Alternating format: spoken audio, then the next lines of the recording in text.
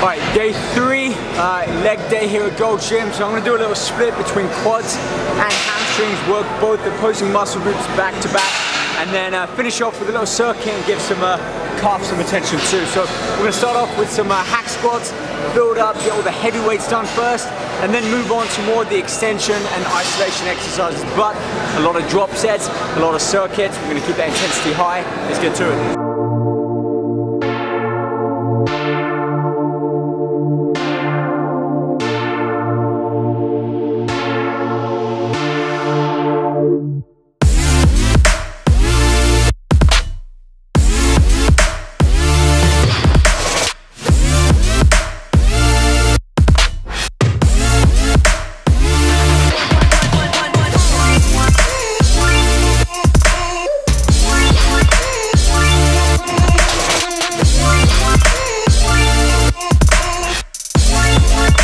That's one way to get the blood rushing into the legs. Hack squat wasn't always a favorite of mine. I used to stick to, the basics, leg extension, squats, more machine-based stuff. The thing I love about the hack squat, especially for warm-up, is it allows me to get a lot of weight on the machine, on my legs, but because of the angle, I'm not putting all of that tension, that stress on the knees. So even though I'm going deep, I'm just not taking my butt down to the floor because I don't need to. As long as when my hips go down, I get that stretch here. I don't need to be down here, but as long as my hips sort of in line with my knee, that's where I need to be. And the hack squat allows me to push the weight up. It's very systemic. That's because the heart has to pump blood all the way down towards the leg, circulate it and bring it back up. I love it. 5 sets here, couple of warm up, progressively adding on the poundages, building up 9 or 11 reps there. But big squeeze, a lot of contraction. Legs are definitely warmed up, so now I'm going to move on to, I alternate squats with leg presses from week to week. It just so happens this week is a leg press movement, so we're going to use a cradle, get a real nice angle going down, get some more heavy weight, and keep pushing that intensity up.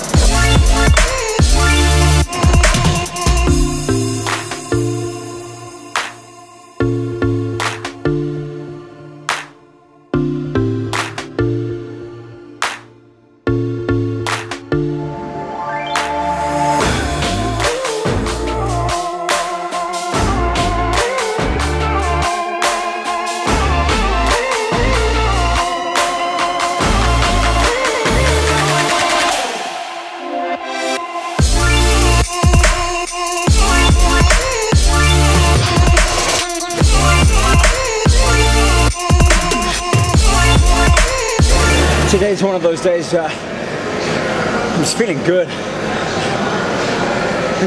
So I'm gonna load on more weight. Not on this one because I've hit my threshold, but I'm gonna stick with a lot of the basics today. The fundamentals, the ones where all of my limbs are properly aligned and I can manage the most weight. So hack squats, leg presses. I'm gonna move on, do a lying hamstring curl, leg extensions, and then I can isolate 1 or 2 with some individual leg work. But if I'm lifting this kind of weight, I'm getting a solid 5, 6, 7 reps in. I'm gonna keep pushing with that.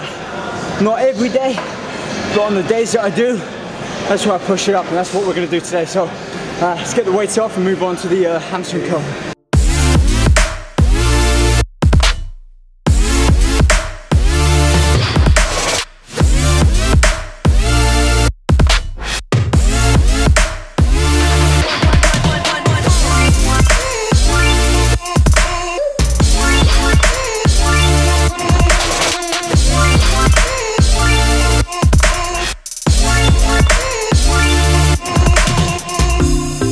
It's that feeling I love of, in your mind, having a rep range of 8, and you're pushing through 6th and 7th, and you get to your 8th rep, and normally you've achieved what you want, so you stop.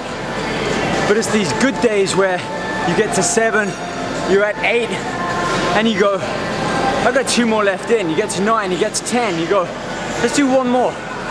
Suddenly you're up to 11. And it's the same weight that I've done before when I'm repping out at 8. Now what does that tell you? Physiologically, I'm able to supersede that 8th or 9th rep. It's here that we're limiting ourselves from really being able to further reach your potential. So as hard as it is, on those good days, don't let the reps bother you. Obviously get more than 4 or 5 reps, but if you're pushing 7, 8, 9th rep, just keep going. Push it to the limit. Let your body tell you, both through the movement and just that muscle connection, that you've reached your limit. And if you truly can't push past that, you've reached the top. It's time to move on. Speaking of which, we're going to carry this mentality over to the leg extension and just get the full stack moving.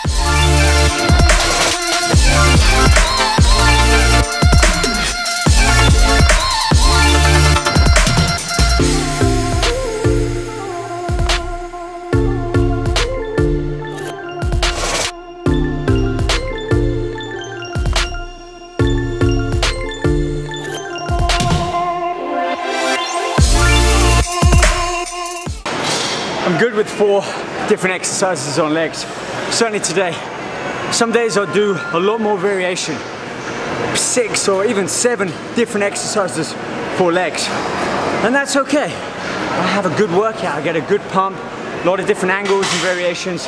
This workout is more back to basics, sticking with the main compound, cornerstone type exercises for legs, and I'm getting a really good pump. Considering my legs don't get that vascular compared to around my arms and shoulders, this is a sign that I'm getting a lot of blood, a lot of nutrients and oxygen into the muscle.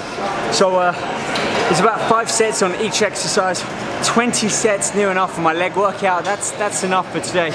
But I'm gonna move on and do some calves, a lot of back-to-back exercises, both with a bent knee position and a straight knee, so that I can work the soleus and the gastrocnemius and at least be working towards more of a balance and conditioning in the lower half of the leg, the calf, and my upper portion of the leg. So let's go check that out.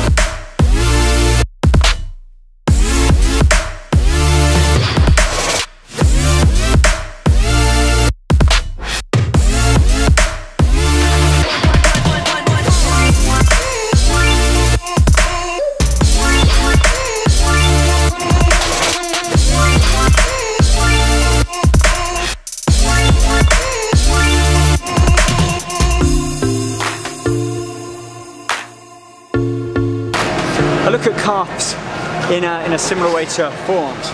And by that I mean with forearms, you've got 2 main functions, a flexor and an extensor. So both, if you think, the top and the underside of the muscles are working in unison. Well, what do you think happens with the calf as you pull your toes in and extend it down? You've got these large soleus and gastrocnemius muscles working, but also this, the tibialis anterior. This muscle has to work a lot, especially for sports and movements where you're doing a lot of projecting yourself off of your foot. So for me, just for the pure aesthetics, but also the functionality of the body, it's important that I train the tibialis as well as hitting calves. And look, I realize many people won't have access to this cradle type machine. Really easy. Sit on the end of a bench so that your heels are off the bench. Use a towel or a t-shirt and use a vertical dumbbell so that your feet, the dumbbell kind of goes between your feet, and then you can just mimic that same movement. It's just as effective to work the tibialis, and it's imperative, in my opinion, that you're working the tibialis anterior along with the calves, especially after a leg workout, when you've got all of the blood pulled in the lower half of the body. There's no point really going to train calves after a shoulder workout or a big back workout when you've got all of the blood and the nutrients in the upper region, and then you're going to go heavy on the calves. Utilize those muscles within the larger muscle groups on days that you train them. So 3 or 4 supersets here. I'm going to finish off calves and the leg workout in general with now some standing calf raises, and also integrate in some single leg calf raises with a slight bend in the knee. You'll see what I mean.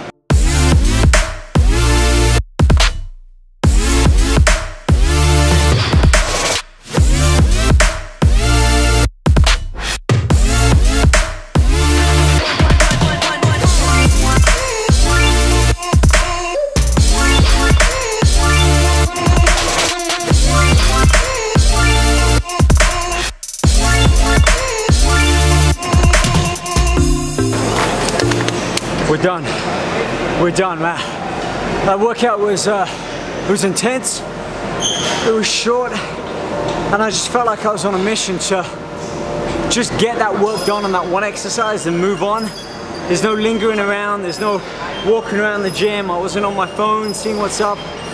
My mind was just locked into the workout, and I feel that's a big component of a good workout and a great workout. It's keeping that fire hungry, keep that intensity. And that's what I did with quads and hamstrings, and then calves as well. Usually, I hit my calves at the end of a leg workout. Some days I'll train calves on their own, but rarely do I get that kind of full pump in my calf like I have done today. And I put that down to 2 things. One, if you've been following me on my social media, my Instagram story, I'll often post what I'm eating, where I'm at, what I'm doing. Well, we're at a restaurant, we're doing a full day of production. Steak, white rice, some peppers, mushrooms, onions. Basically, a lot of sodium, some carbohydrates, bit of fats, and some high quality protein. That was about an hour before my leg workout. With that meal in me, I felt like I had enough fuel ready so that I can just get my muscles pumped. And you'll see early on in the workout, I wasn't really going for that full extension, I was just pumping the muscle with a lot of weight. So I want to get that glycogen into the muscle cell, get the muscle cell turning over and using up whatever energy it's got there, so that that nutrition, the energy circulating within my bloodstream, has a home to go into those muscles. And like I said, it's not every day that I'm going to have a workout like this. Maybe once or twice a week, but the days that I do, I know to leave the reps and the weights to the side and just really go with that gut instinct and push that weight heavy. And I hope that you guys can do the same too. So on that note, I'm going to wrap things up, and I'll see you guys outside.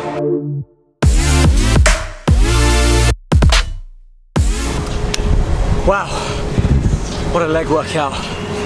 You know, I gotta be honest, walking into the gym, legs aren't my favorite muscle to train. Shoulders, arms, chest, legs, I enjoy, but they're not my favorite. And that's probably because I feel that there's somewhat of a lack of symmetry from my upper body to my lower body. You know what I'm talking about. For anyone who's not blessed with great calves or big legs, and I'm relatively a smallish person. I'm more of an ectomorph than a mesomorph, which means I've got to really work hard to build up to and certainly maintain full muscles. Not as hard in my upper body, but for my legs, yes. But here's what I'm getting at. I found that when I don't let that consume me and I just walk into the gym almost with a completely clear mind, without any expectations of, maybe I shouldn't squat because I'm not going to be doing as much weight as I did. That negativity is going to hold me back before I even get through the gym door. So today I walked in there and I just thought, you know what, I'm gonna put some weight on, I'm gonna go heavy. I might not go as heavy on some exercises that I've done before, but that doesn't matter. I'm not gonna base today's workout off of previous workouts. All I knew walking in was that I'm gonna have a good workout, I'm gonna push the weights, and that's all I was thinking about.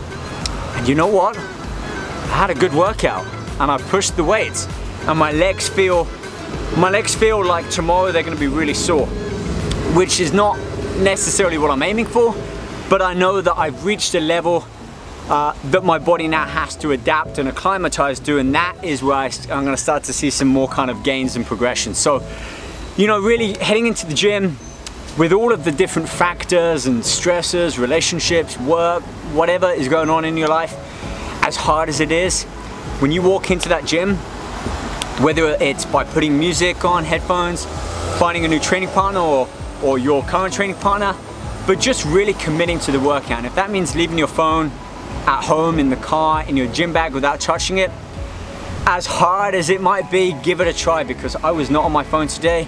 I committed to that workout 110%, and I feel the benefit of having done that. So anyway, I'm gonna wrap things up. Got my protein shake here, 2 scoops away.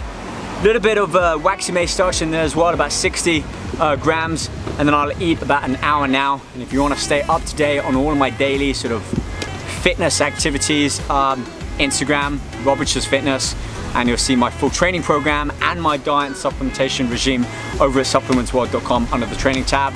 Until then, keep training hard. See you guys soon. Bye bye.